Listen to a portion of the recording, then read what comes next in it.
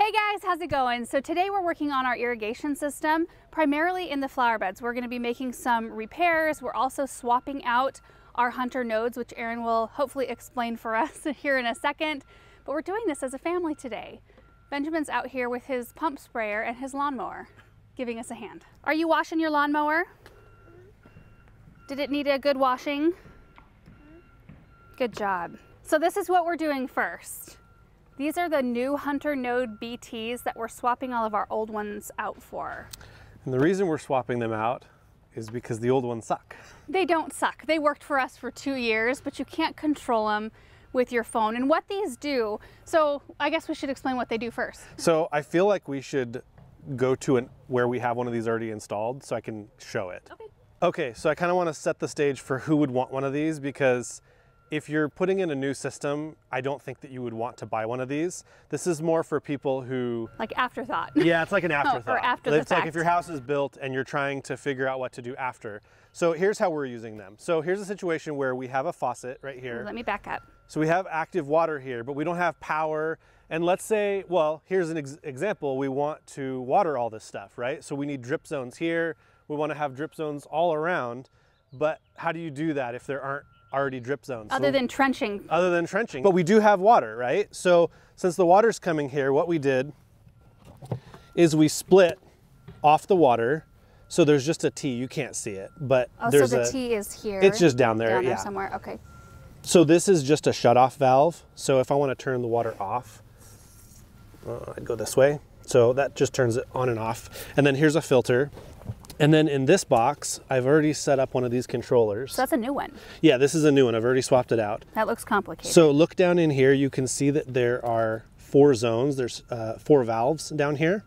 And all this does is it's a battery operated irrigation timer, and you can set it to turn these zones on whenever you want. So these are all drip zones, and there's no screen on this one because it's Bluetooth. And that is why we're swapping them out, because I can control them with my phone as opposed to needing to get into the box to change every single time you want to change the settings or change any of the times. So in the spring when we get rain, maybe I'll want to skip for 2 or 3 days, and I would have to come out here and program the thing to skip for a certain number of days, and it was a huge hassle.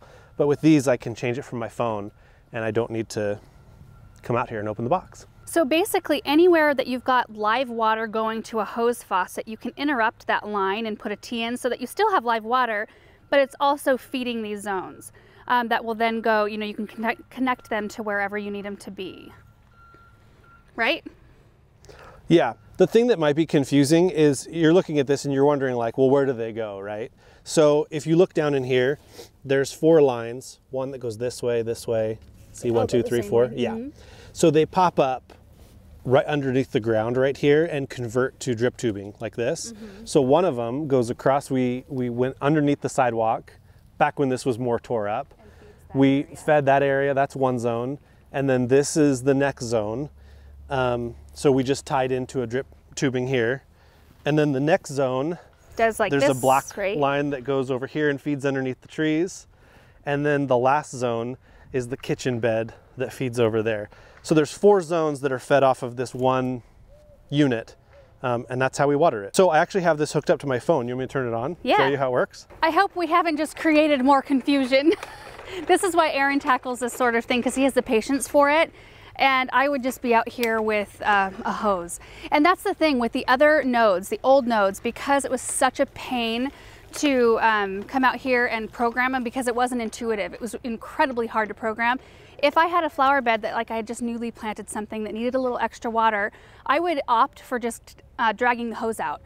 Even though we had a drip system set up, I would just constantly be dragging the hose out to different plants instead of turning on the zone, because it wasn't easy. So we just needed to figure out a way, and I mean, we didn't really have a way until they came out with this new one. So that's why we're swapping them all over. We are selling the old ones on eBay, so you know. Sucker wants them. Yeah. So this is what the app looks like. You can see at the top it says GA3. I've got a bunch of them named, and then fireplace because it's near our fireplace. And you can take photos of each zone. So this one I titled Maple Tree, so we'll click on that. And let's say we want to run it for 1 minute. Right? We'll hit run.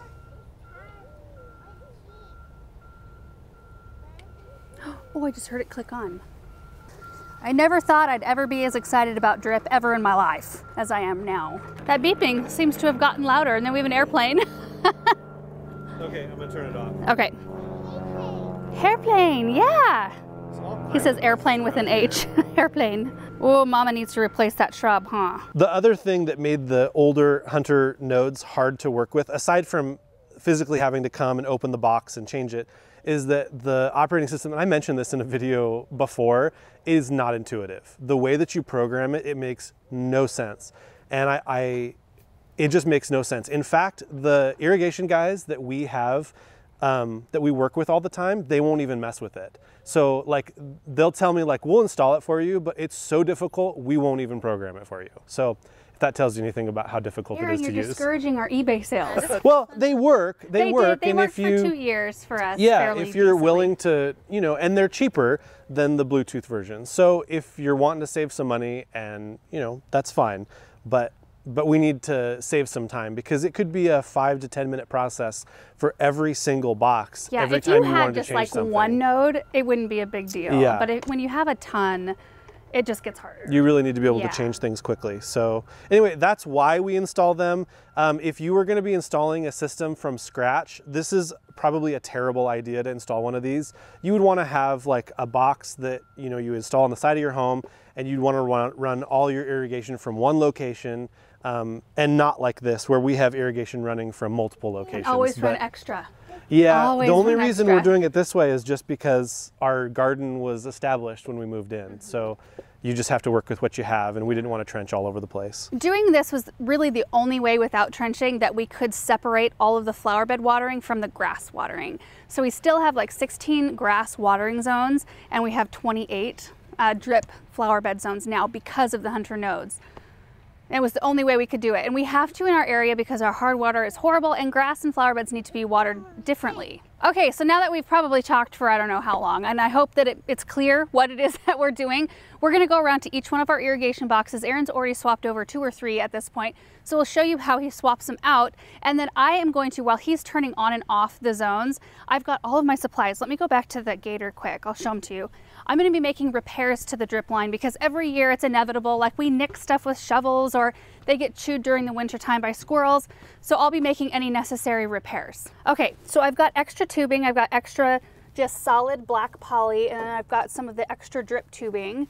I've got my Felcos here, my gloves, and then I've got an irrigation box that's full of all the stuff that I will probably need. I'm guessing I'm going to use mostly these today, so I put a bunch of extra ones in there. But it's really handy if you've got a drip system to have something like this. Aaron also organized this. You're so good at organizing, Aaron. You keep my life straight. Anyway, it's just super handy because I was able to go in and grab what I needed really quickly. That way it doesn't become a huge chore or job. So let's do this then. Now we got to do it. Pink. I think, is that pink or red, baby? Pink. Okay, well, it could be a light red, I suppose. Pink. It matches your red sweater, babe. Pink.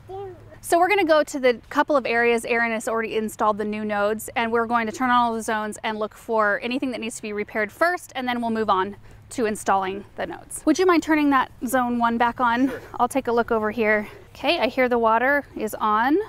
So what I do basically is just take a scan of the area. I just planted some white bleeding hearts in here. Aren't those pretty? They're little, but they're going to be beautiful. Oh, look at that. All right, this is about irrigation. Everything looks to be operating in this area. I don't see anything spraying or gushing out anywhere.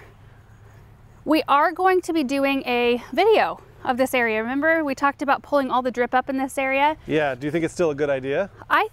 Yeah, I think it's a great idea because in this spot right here, we haven't done the grid system. This is when I was still doing like the willy-nilly drip tubing. You can see it. Like, woo, it just kind of willy-nilly's all around the place. So we'll do a video where we pull up all the drip and replace it over here. I had extra water, yep, running. What's supposed to be running to my hydrangea here, which didn't fare very well on the top this year. These are the ahas. I see some new growth down there though. Oh, watch out, baby. Be careful with the plants, okay? All right, ready for the next zone. Okay, I can hear it's on. I think this one might be good. I already fixed it. Okay. Yeah, because that one was clear issue. as day. This one right here I had to come fix because, well, it was like somewhere, oh, right here. it had just like come apart and it was just gushing out. You can see it like made a divot right there. Everything else looks to be in order. All right, next. Okay, so let's do underneath the pines and the roses. Oh, we need to mulch, Aaron. I think everything is working in this spot too. Aaron, you were saying that you have to be within a certain foot range. Yeah, though, you do right? have to be within 50 feet of these since there's Bluetooth. So much better though. Like that's easy. Oh yeah. And to me, it was the fact that the controller was so hard to program or change that it was just a nightmare. Also, there was no way with the old one, there was no way to run an extra schedule. So let's say for math, you have all 4 zones running for 1 hour each, right? Let's say it's like, well, it's really hot. I want to run all of them 1 extra time. You can't run the whole system, like all 4 zones at one time. You'd have to go and turn one zone on, wait for it to run, go turn the next one on. So now you can turn it on and they'll all just run consecutively. You can do anything you want on your phone. Just set it however you want. Okay, so this was a mistake. You think? Yeah. Look at all those boxes. Yeah. So what happened? the irrigation guys didn't have big enough boxes, and you know we were new to the whole process. So you can fit everything into a single box instead of 4. Instead of 4, we have two controllers in this section, so 4 boxes. So anyway, maybe one year we'll dig it all up and put everything into one giant box. But Benjamin likes it, so that's a win. Is that your house? Yeah, you can get in there. You want me to come in there with you? It's the best looking grass we have on our place. It's nice and soft, huh? Should we grow some beans on this year, buddy?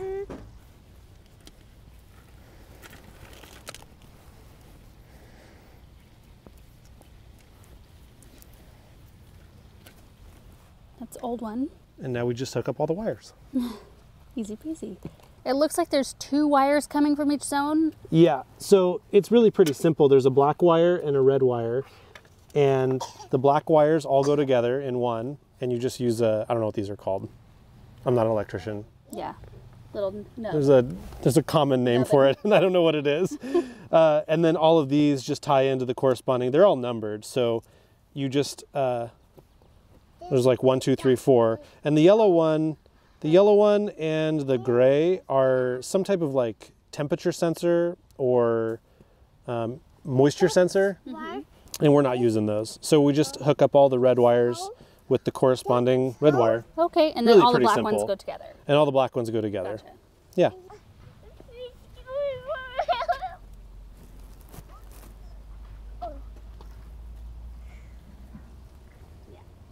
I love you.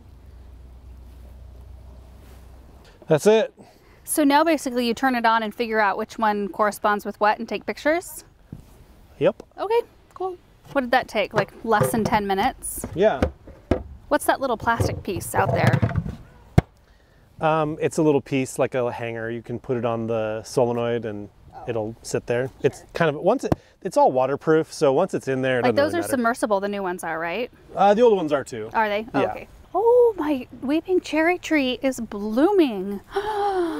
Look, buddy. Yeah, look at that beautiful tree. Oh, it's beautiful, huh? Yeah, and there's honeybees all over it. Whoa, that's so pretty. Hey, chickens. I hear this one on over here. Found my first break. Yes, it's my time to shine, Aaron. All right, so sometimes, depending on the size of the cut, we might have enough play to not have to add any extra tubing in. So I just have a straight coupler there. Yep, I had enough play. Sometimes if the cut is like way too long, like diagonally cut, you have to add in 2 straight couplers and then a new piece of tubing in between. But that's plenty. That should work. So do you want to turn it back on? Yeah.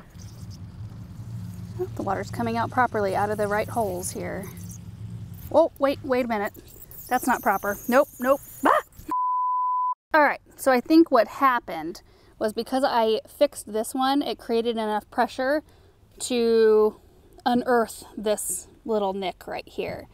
So what I think I'm gonna actually have to do, because this is a T connector, I'm gonna cut the tube off here, put a straight coupler in, and then put a new piece of tubing between the two.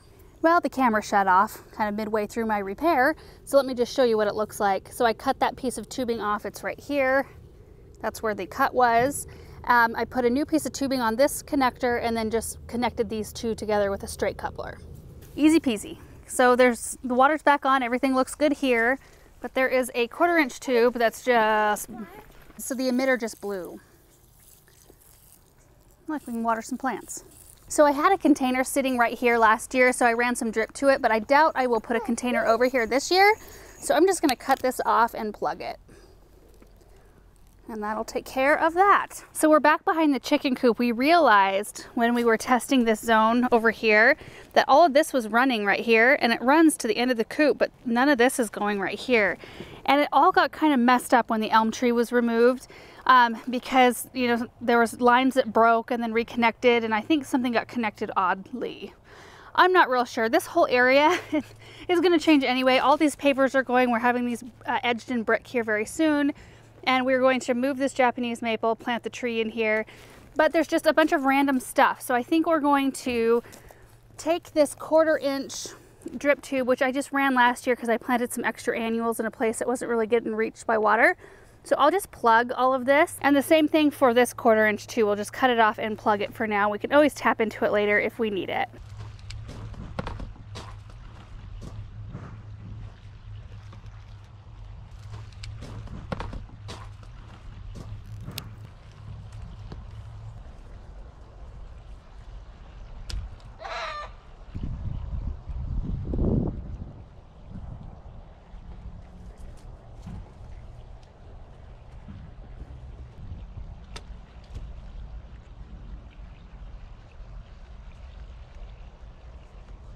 All right, so I made the repairs. I just cut that 1/4 inch off and plugged it. This one I removed entirely. And I didn't really spend a whole lot of time trying to make it look nice, which I usually try to. But this area is gonna change so much with both of these maples. Like this one's going away, this one's gonna be planted right in here. That's why I haven't cleaned and got the fountain running yet, because I just don't know if we're gonna have to move it a little bit, and then we really do need to level it up better. Every year it like kind of sinks a little bit more because we didn't put a proper base under it. So anyway, for now it works, and this side is receiving water. And right now, that's what matters. Okay, so Aaron just swapped out to the next node, which was in this box right here, which controls zones over in here. So I'm gonna walk over here and we'll see what happens. Uh-oh. Oh, that's not good. That's where it goes. That's an unused zone. Yeah. Oh, well, that's a good example. So you guys, that's what it looks like when it comes up out of the box. So there's one that's been attached to drip, and then this one clearly hasn't yet. So that cap needs to be on there tighter, but we won't have that zone on, so it shouldn't be a problem. All right, so zone 2. Zone 2. Oh yeah, I can see a geyser. Excellent. So we've got one other little leak right here. That's a little itty bitty one. Oh look, Aaron, new growth on the boxwoods. Oh good. That is a sight for sore eyes. Oh. Okay, so I gotta get a couple of couplers. Although I don't know, did you turn it off? I can. Because I need to see what we got going on here. I gotta dig that up a little bit. I'm hoping it's just a drip tube and not an access pipe. Pretty simple, it's just sliced right there. So I just need a coupler, that's it.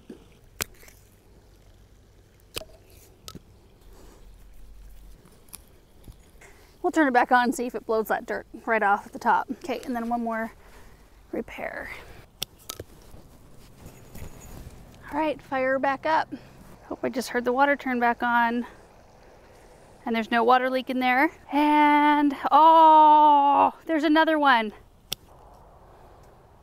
So Aaron had to get in here and make this repair because this drip tubing right here is actually really old. We haven't replaced all of it in this flower bed yet. It still works, but it's a smaller diameter, and we don't have any of the old couplings, so we have to use the new ones, which are bigger, which I can't get into this tubing, so Aaron has to do it. Anyway, we'll swap this out at some point. Zone 3, I see water coming out and no leaks. Oh, that's nice. This whole area is going to change a bit as well. We need to rerun a lot of this because I did this before we started gridding things out too. So it starts at one area and like it loops around this whole area till I get to the center, which is bad. Bad for like coverage and flow and all of those sorts of things. But For now, it is working. Oh, it looks like a 1/4-inch tube just came off its coupler. That's easy, I just need to push it back on. See that right there? That just came off of that. We'll fix that.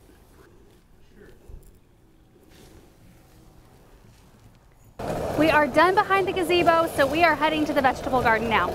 So the node is already hooked up in the vegetable garden. We just have to test out each zone. So the lavender in front of our vegetable garden and like the end caps are all on one system, which the water's all working right now, so that's great, and that's all I'm really concerned about today, but we do need to figure out how to disconnect the two because the lavender wants a very different water than the hydrangea. Hydrangea, especially up here, this is a full sunspot, it needs water every single day, but we water the lavender every 3 days. So last year, I just remembered, I thought that I didn't give it supplemental water, but I did. I always had a hose out here watering this one. So anyway, we gotta get that figured out at some point, but there's no leaks in that zone. So now zone 2? Yeah, there's zone 2. That one didn't get a plug or got sheared off. So zone 2 just waters the 2 pots that are usually here flanking the vegetable garden. Well, it works. Gotta get that one plugged. Hey, come here. Good boy. Okie doke.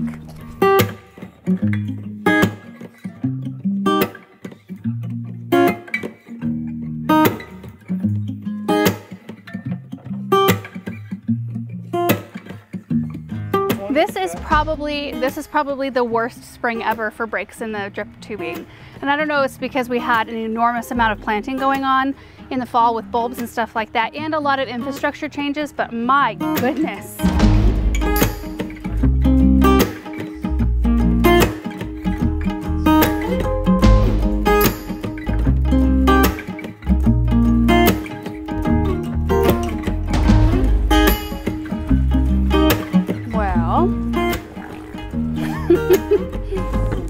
Has an attitude.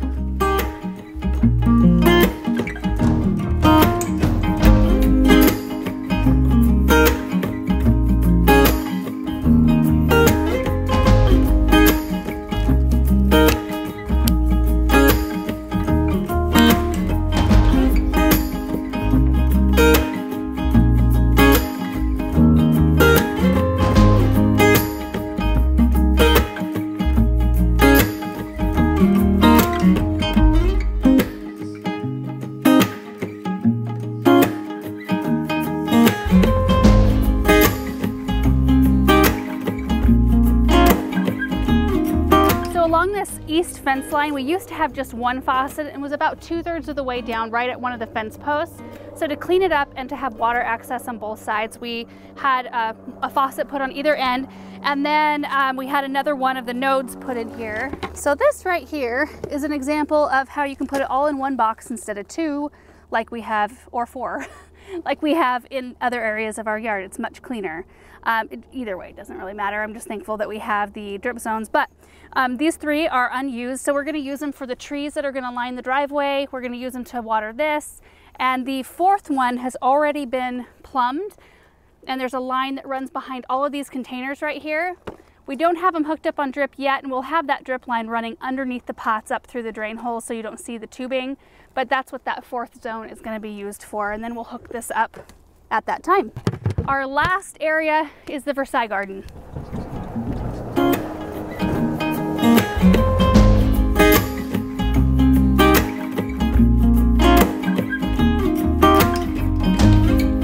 That is going to be it for today's video. Not the project entirely, because there are some zones like the lavender in front of the vegetable garden and the hydrangea that we need to figure out how we can split so that every plant is receiving the water that it wants at the frequency that it wants. But it is peace of mind to know that we went through the whole property and fixed all of the leaks.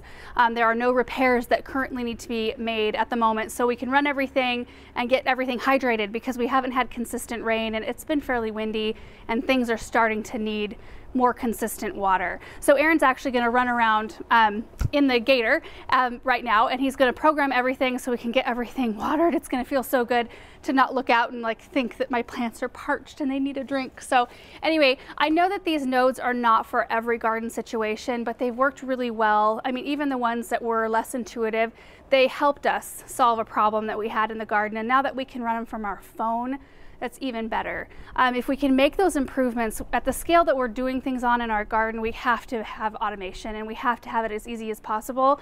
Otherwise, like, it just would never work, and like the new property wouldn't have been an option if everything in here needed a ton of attention all the time. So if you find yourself needing to put in water or, you know, do several different zones and you're far away from your main water source and you want to get everything underground and automated, maybe this is something that might interest you. So anyway, we just thought we would bring you along for the whole process today because it's something that we needed to get done, and it's just part of gardening. So for us anyway, for all of us, we all have to figure out how to get water to our plants mostly. So anyway, thank you guys so much for hanging out and watching this video today, and we will see you in the next one. Bye.